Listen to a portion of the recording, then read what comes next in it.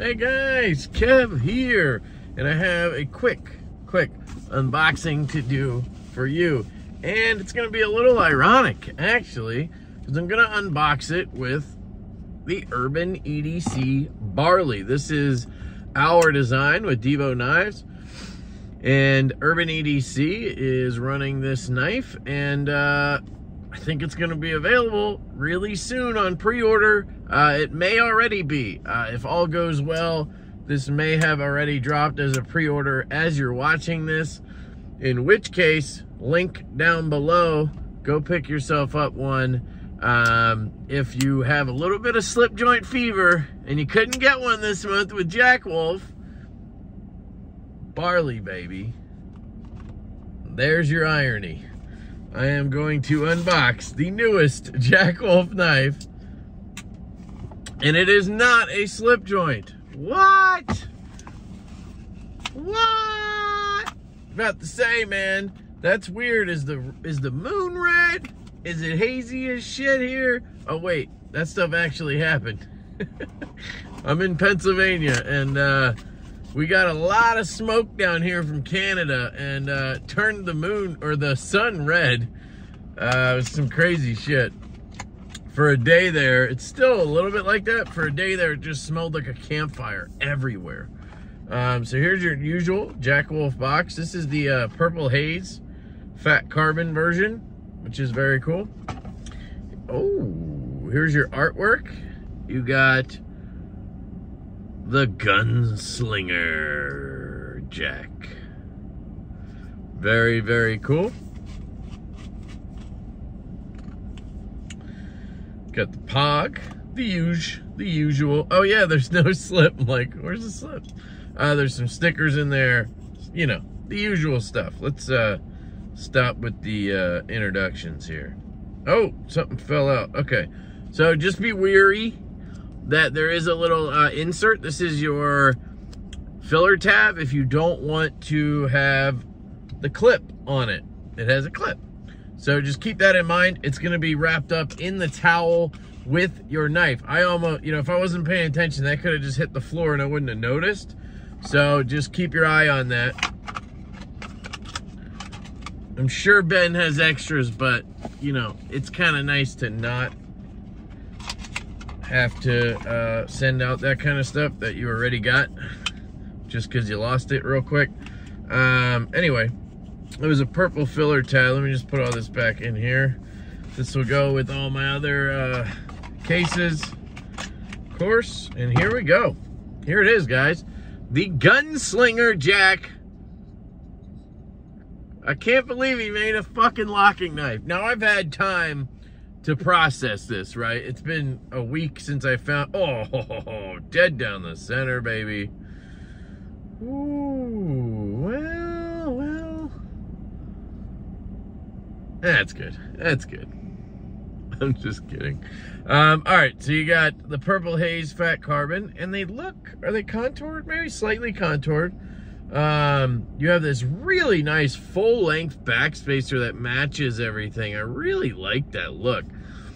It's a little more of a deeper purple than the clip is. So the clip has a little bit more of a matte finish, and this is more of a deeper polished finish, which is interesting. But we have a bolster lock design, which is great as a lefty.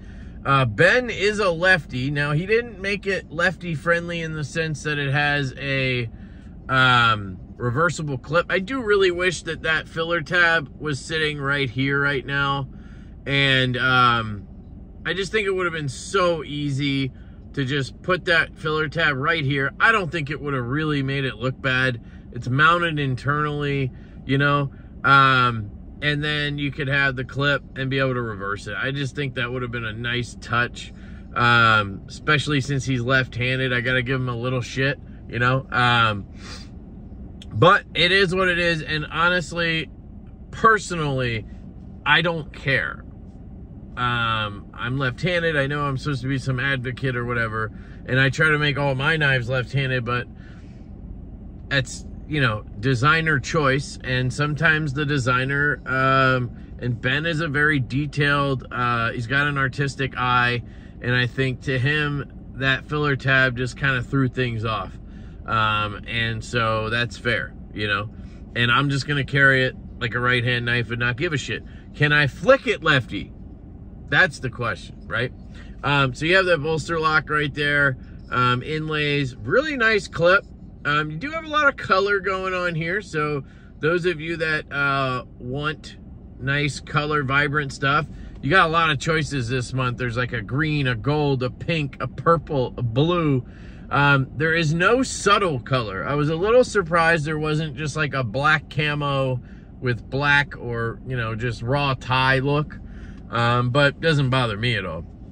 I'm gonna feel this detent before I keep talking, and okay, let's give her a rip. Oh, didn't lock it up. I think that was me. Oh shit. Oh shit, did you hear that? So you do have this little bit of a gap right here. You guys see that? He did that on purpose so that when you disengage it, you don't pinch yourself. There's actually a little bit of space in there. So when you push this lock bar over, you can't pinch yourself. Even though I just pinched myself up here, but it's because I was trying to show you. And that's mostly for lefties, so you don't get pinched in there, because that's what was probably happening to him on a prototype. So right-handed, see if I can get it to disengage. So it's not going to drop shut at all, really.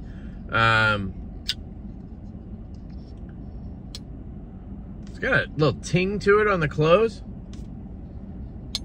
Hear that? Yeah, interesting. So let's try a flick left-handed. Okay. Feels a little tight. Ooh, man, that front flip, though, is very good. The front flip is very good. So I think I just need to get some KPL. I mean, you can hear it. I just need to get some KPL on that detent ball. I think that's going to wear into the detent path, and you won't hear that sound much anymore, and it should smooth it out, which will help us all around. Ooh, that reverse flick was nice right-handed right there. So I think I just got to get used to it. Not having the clip does make it a little harder left-handed. I keep just flicking it before I even mean to. I'm trying to gear up for it. There it is. There it is. Ergonomics. So it's basically a scaled up sharpshooter jack. And that's exactly what it is. Just a bigger sharpshooter jack. And it has that ergonomic feel where your two fingers, front fingers are up here, two back fingers back here. And it just gives you a good, comfortable grip. You feel it right-handed. Yeah, the clip is nice and flat. Doesn't get in your way at all. There's no pokiness anywhere. I love the aesthetic of it. That sound on close is really cool. No blade plate, which is honestly pretty amazing considering the bearings in here are a 1/8 pivot. That's like minuscule, guys. That's like the smallest pivot I've ever seen in a knife. That's like what you see in a baby Barlow. You know what I mean? That's really small, that pivot barrel. I'm surprised they're not, you know, larger. But you don't have side to side, so it's good. He's got a good amount of tang inside the handle here that's being locked down by the pivot, and that gives you that good side to side stability. Personally, I would love to see it be a little more drop shut, but that's kind of going to be his trade-off with a blade like this, because you have this full hollow grind belt satin. But look at the stock. Like, it's relatively thin stock, and then it's a full hollow, comes down to absolutely nothing. I mean, this is 10 thousandths behind the edge, something like that. So it's just not going to have weight to it. It's not going to be able to swing down the way you traditionally see a lot of knives do, right? That right-hand reverse flick is just so good. I just got to practice it lefty, I think. There it is.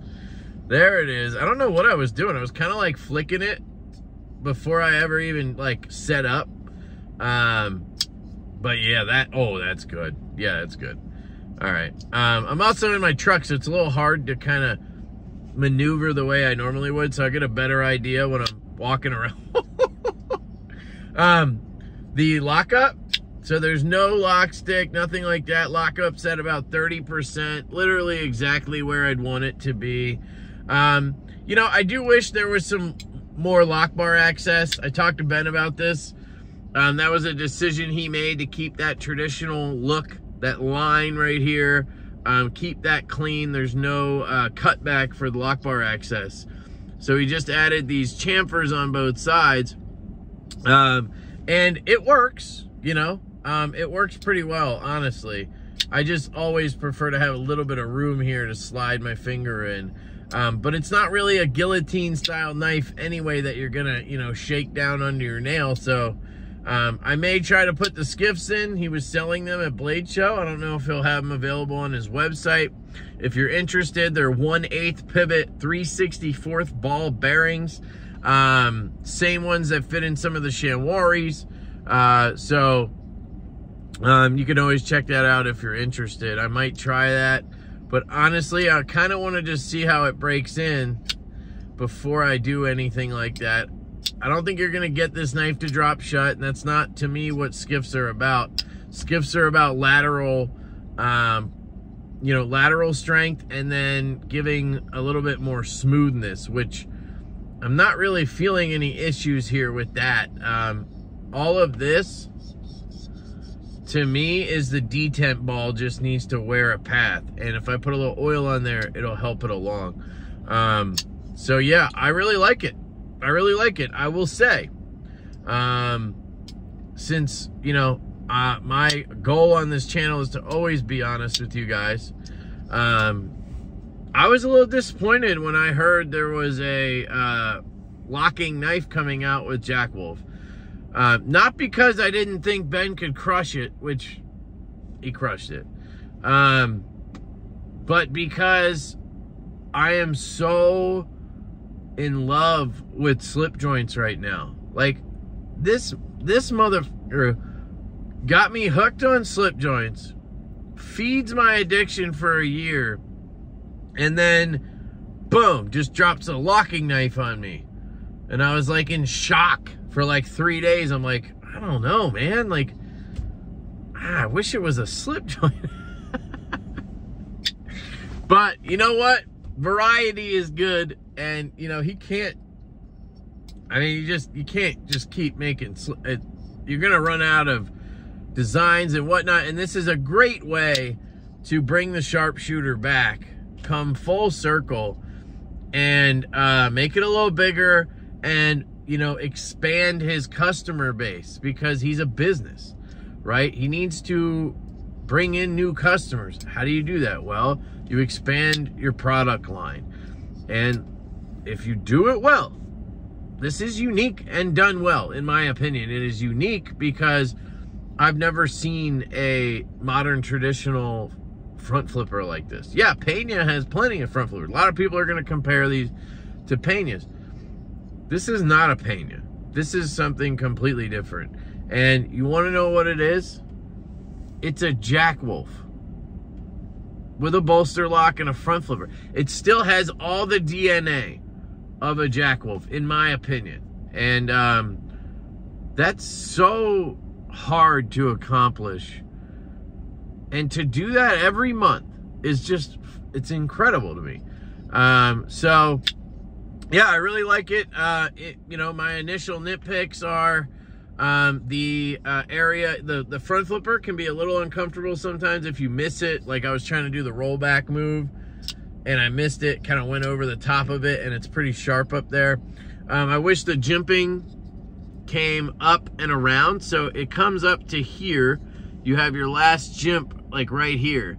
But what you'd want to do is jimp it up and around, so that you have, no matter what, you're going to catch that front flipper, right?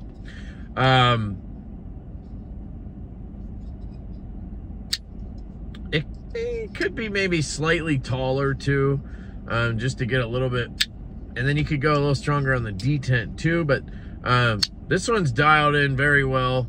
yeah, I don't really have many nitpicks or anything. I think it is slightly off center, to be honest. I was kind of trying to kid about it, and then I'm like, I don't know, and then now I'm like, yeah, it's off center. It's over to this side just a little bit. You can see it there. It's over to this side. So maybe I will put the skiffs in. That might take care of that. I also haven't taken it apart or anything, so it could just be a simple situation there. But yeah, it's very well done once again. So these are coming on, I believe, June 16th. Don't quote me on that, but I think it's June 16th at 2 p.m. Eastern time as usual is the drop, and these are going to be 350 bucks. 350 bucks. I will link all the dealers down below that I have affiliate links and discounts with that carry Jack Wolf knives. I will also link his dealer list if you want to just look at all of them. But I did just sign up with House of Blades as an affiliate, so I'll put their link down there. They do carry Jack Wolf knives. They have a good selection of other knives as well, so check out House of Blades. TraditionalPocketKnives.com will be down there.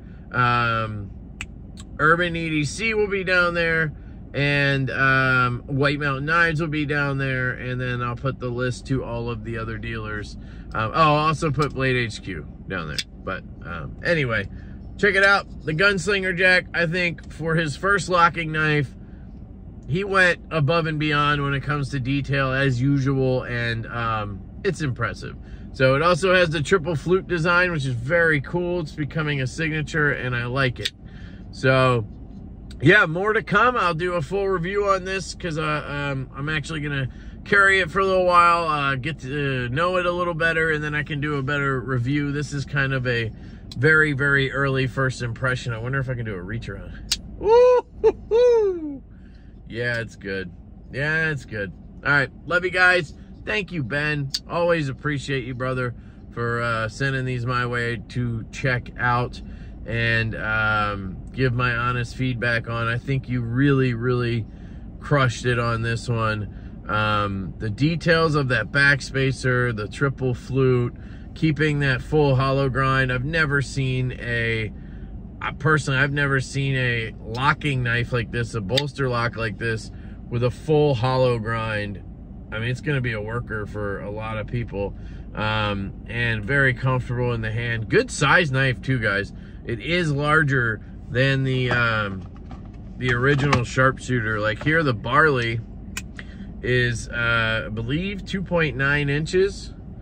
So you can see the difference there. I think it's going to be around 3 1/4 on this guy. 3.3, something like that. A little bit bigger. So, yeah, that's it. Love you guys. Hope you have an absolutely fantastic day. And I will catch you later.